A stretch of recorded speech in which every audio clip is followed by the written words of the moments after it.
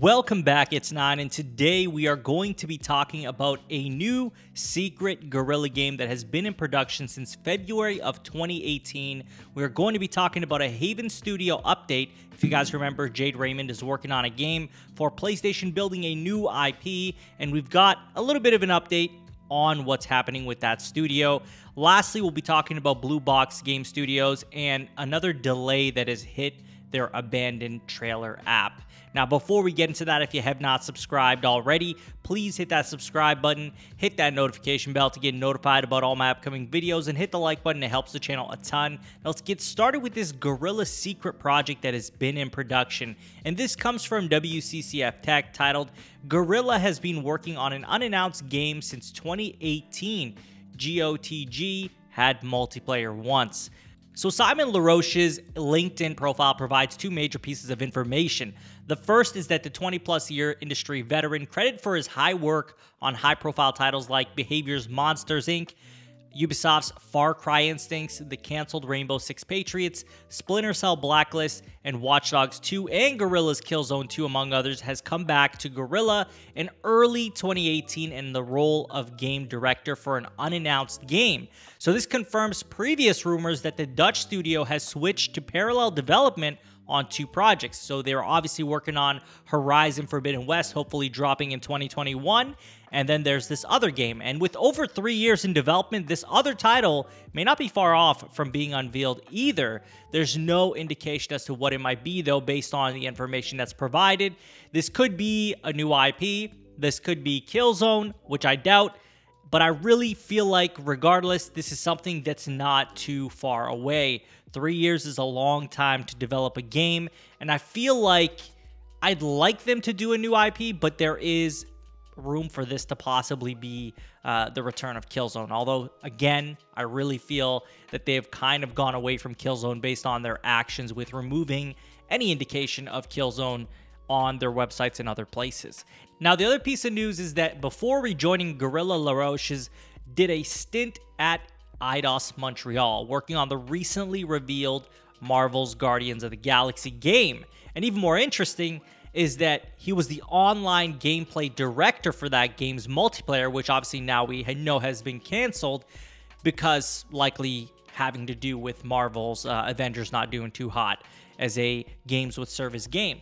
Interestingly enough, we know that PlayStation is trying to fill this gap in their portfolio of multiplayer experiences, as that has always been one of the criticisms that people have had. They have said, hey, PlayStation, great single-player experiences, but multiplayer experiences are very lacking in their first party. And it looks like they have been seeking out to fix that, and we've been talking about this with other studios. Naughty Dog, for example, is working on a multiplayer title, and this is just one of the examples of many different initiatives they've taken to fill that gap. Now, it looks like this could also be another way for them to fill that, but as we're going to be talking about with our next topic, which is Haven Studios, we're going to be seeing how they are even doing more to fill that gap going forward.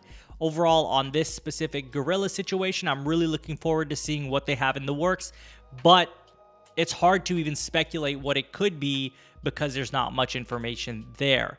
Now, with Haven Studio, they have put out a new job posting, and they are looking to get engineers with experience on live service, multiplayer, cloud, and large populations of players, which is basically everything revolving around multiplayer, right? That's all the ingredients for a multiplayer game in today's day and age.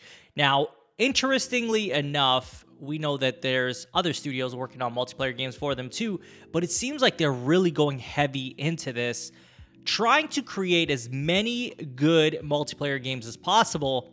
And we know that they've talked about making sure that there is a emphasis on story still. And they say, well, even though it's a multiplayer game, we can still focus on story and make sure we provide a great story. And I'm curious to see what that looks like, because if Sony can truly nail down a good multiplayer game with a meaningful story, that's it. Like, they're set. They are set.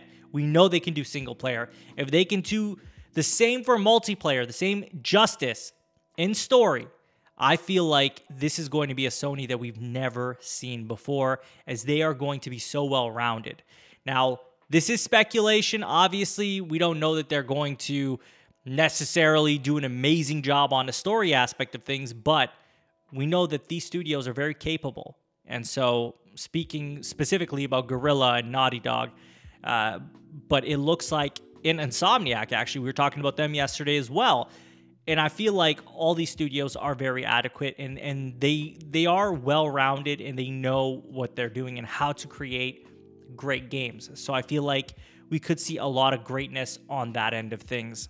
Now, there's not much else to extract from this, as that's pretty much it. That's all the information there is there.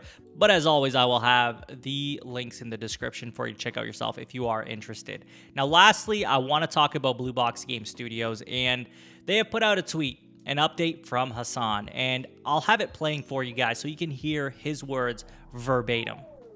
Hello everyone, I'm Hassan from BlueBox Game Studios, the game director for Abandoned.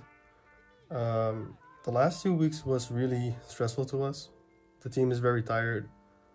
We were hoping to release the app today, and I know that a lot of you have been looking forward to it, so thank you very much for that. I really appreciate that. However, I've decided to delay the app until August. That is when the first trailer will also be released.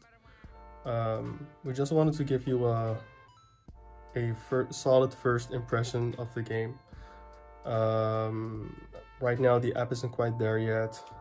We just wanted to have it meet our own expectations first. There were also last minute bugs that we had to deal with. The localization isn't fully completed yet. So yeah, I hope you understand. I'm sorry for this, and yeah, thank you for your support. So there you have it. BlueBox's game is delayed to August, or is the trailer app is delayed till August.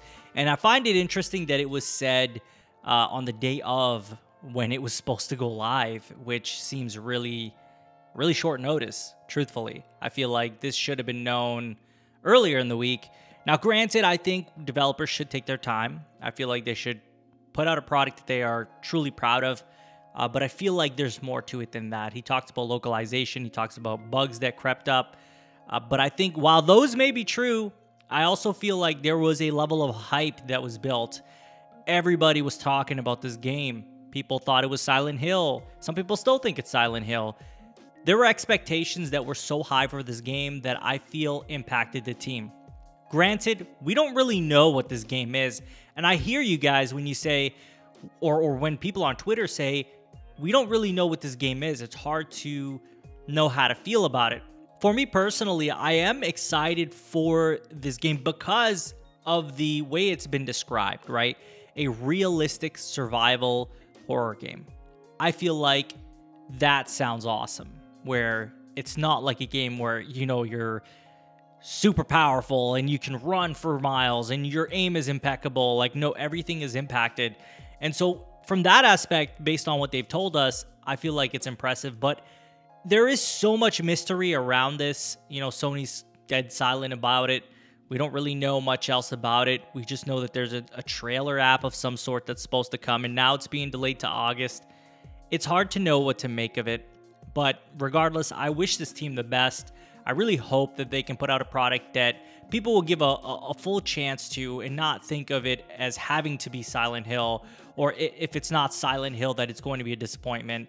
Because this team, if it truly is a team, which I believe it is, a team of people who just want to create a game that they feel is special, that we should all give it a chance if we truly are interested in that type of game, of course. And not base it off of Kojima or Silent Hill or any other IP, as they're trying to do their own thing here. Again, there's a lot of mystery around this game. I don't know. There's a lot of mystery around the studio.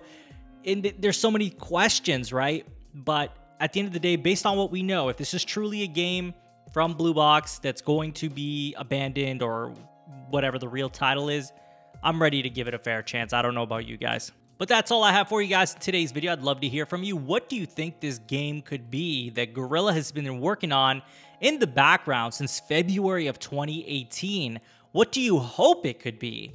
How do you feel about Haven Studio and it being an online game? What are your expectations?